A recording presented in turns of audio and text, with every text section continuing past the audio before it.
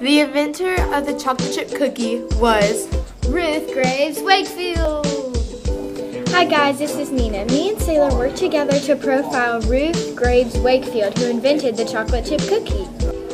Ruth Wakefield was born on June 17, 1938, and she died on January 10, 1997. R.I.P.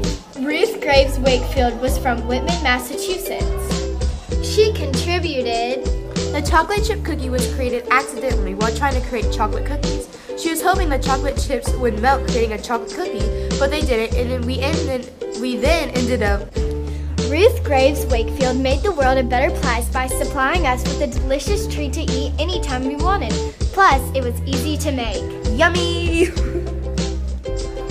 Rather than discovering something, Ruth Wakefield created the delicious chocolate chip cookie.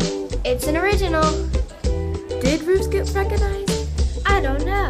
Throughout Ruth's lifetime, she was rewarded for creating the chocolate chip cookie. First of all, her business blasted off when she started to sell, and they continued, and we are selling today. Also, the town gave her an award for Best Town Baker. Good job. Hey Jack, here's a fact. Did you know that Ruth sold her invention to Nestle in exchange for a lifetime supply of chocolate?